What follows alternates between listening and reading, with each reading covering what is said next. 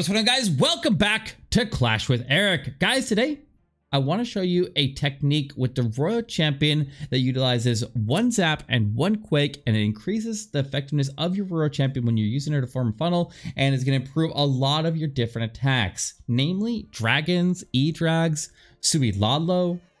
You can use it with witches. You can use it with a Yeti Smash. There's so many different ways that we can use this strategy. You could use it with a hybrid, although generally the Royal Champion wants to go with the hybrid during that style of attack there, so that's less common. But any attack there, the Royal Champion is going to be going in solo. This technique is super effective. So what do? Well, we put one zap and one quake to go and hit a multi-inferno.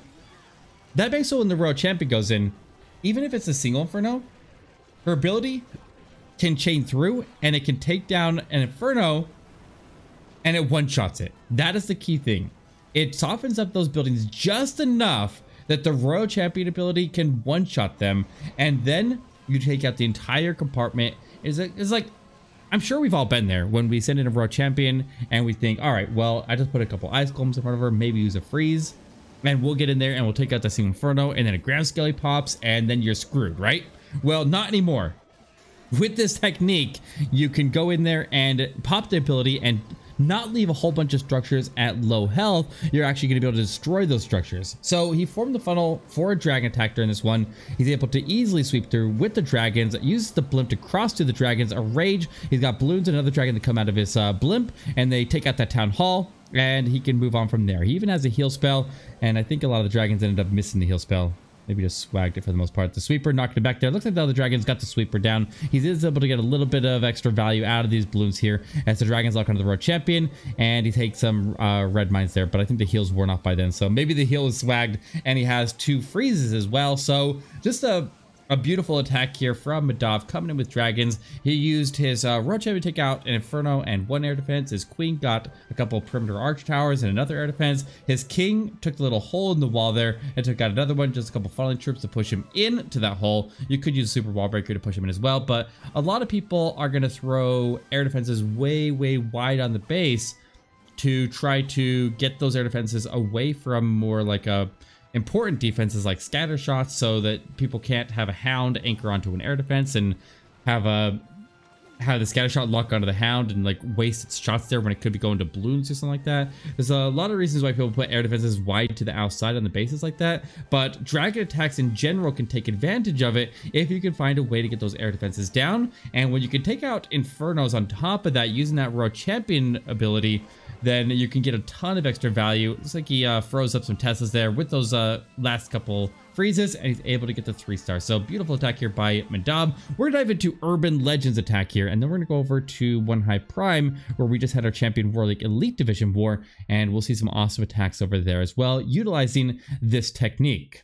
So Urban did a Drag Bat, and instead of bringing the extra 3 lightning spells to go grab backside air defense, he decided there wasn't enough splash damage on the opposite side of the base there where he's coming in from, and there's tons on the side that he's starting. So he starts in with the Royal Champion ability, pops the ability, able to take down all those structures, and he waits until the Royal Champion is going to have our next target be the one that chains through to hit the air defense and the Inferno before he pops it. So just hold it and know, plan out exactly how you want to, or when you want to use that ability to make sure that the Royal Champion goes to the targets that you're actually trying to hit with that shield that you already zapped out. Like, you gotta get it to hit the Infernos, especially when it's a single Inferno.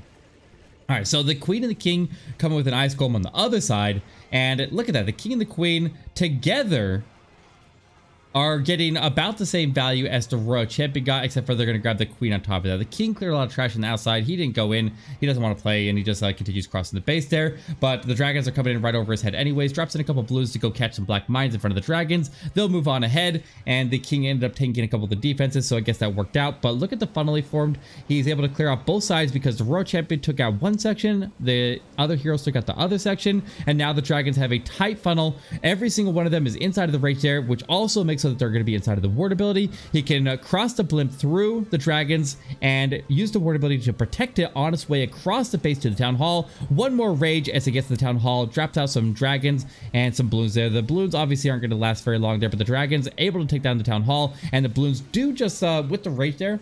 What, it's just a couple balloons, but it gives just enough punch there to take down the town hall with the rage, just to make sure you can get it down.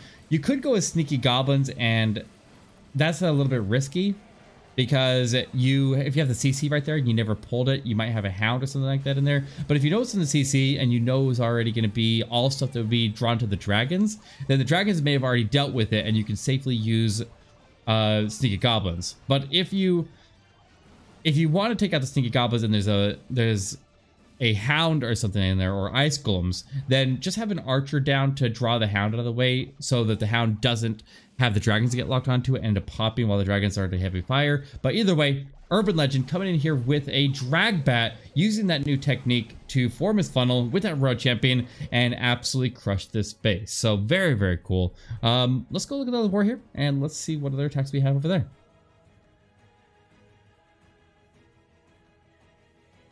Alright guys, I wasn't able to get into 1 Hive Prime because it's the middle of the night and nobody's around to let me in, so I came over here to Double Barrel Red instead, where we just finished up our war, Double Barrel Red versus Ares for Champion War League Phoenix Division, and we got the perfect war, so huge shout out to the team, and I was pleasantly surprised to find out that not only did we use the strategy, but our opponent used it against us as well. So we're gonna dive in here where Assassin Sniper came in with 7 lightnings and 2 quakes. One of those lightnings and one of those quakes was used for the Royal Champion ability to make so she could go in here and take out a single inferno and form a funnel, and it was a very critical funnel, and you're going to see why in just a second. So obviously lots of value around this scatter shot over here.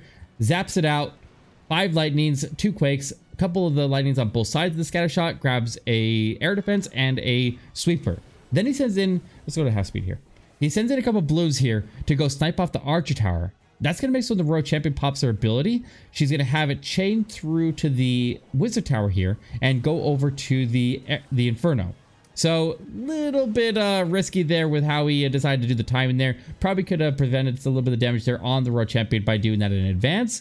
But he does get it down in time there. Gets the Royal Champion to get a couple more buildings down. Able to get that Tesla. But look at this. With the Wizard down behind, then he was able to form a funnel to have his heroes now go in. Now, the heroes, I think he was trying to go in here and pull the CC and deal with that as well and go all the way into the Eagle Artillery potentially. But watch what happens with the Queen here. It's kind of annoying.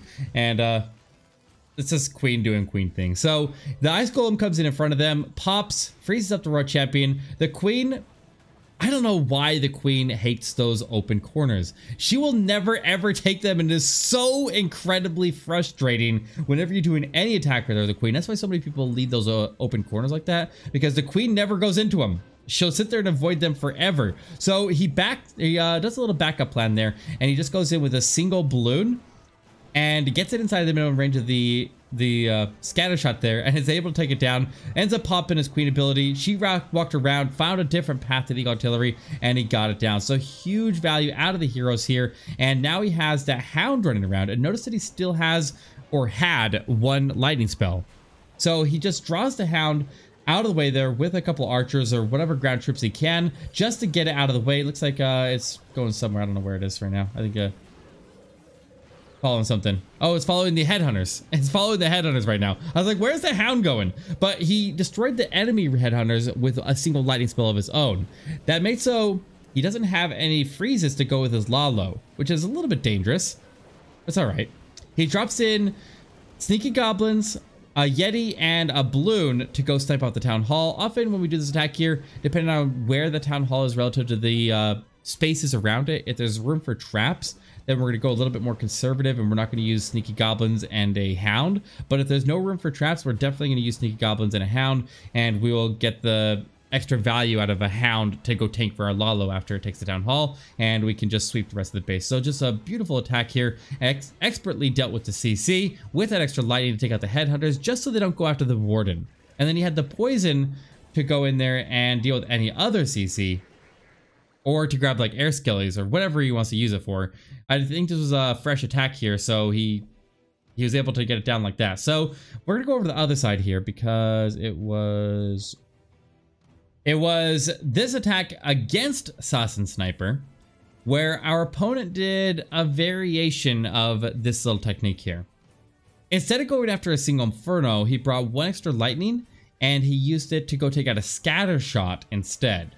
So the setup for this was interesting, but it's all about making sure that the Royal Champion has an opportunity to pop her ability at the right time so the shield goes and chains through the buildings that he already zapped. So he uses the lightnings, uses the 2 lightnings to take out the sweeper. The Quake hits the scatter shot, and the Queen went and cleared out a lot of the perimeter defenses. So when the Royal Champion is ready to use their ability, it chains through the cannon. Like, he was a little bit of a race of time there before the Queen took out the cannon, but he's able to get the chain through, and that with 2 lightnings in the Quake it was able to be enough damage there to take out the scatter shot there. So he still has a Queen ability. The Queen ability can pop there and take out the Royal Champion, grab a little bit more funneling value. He can use his King on the outside. He can shoot dragons into the base here. Now he's got bats for the backside. So what does he got for the far backside there? He's got the blimp to cross through and take out the Town Hall.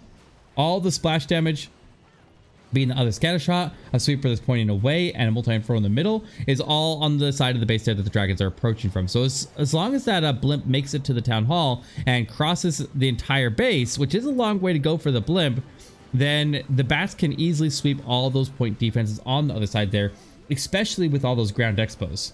With all those ground expos, the bats are not going to get slowed down at all. Looks like the blimp does make it to the Town Hall. What do you have inside? Looks like he had some sneaky goblins and a dragon and a balloon.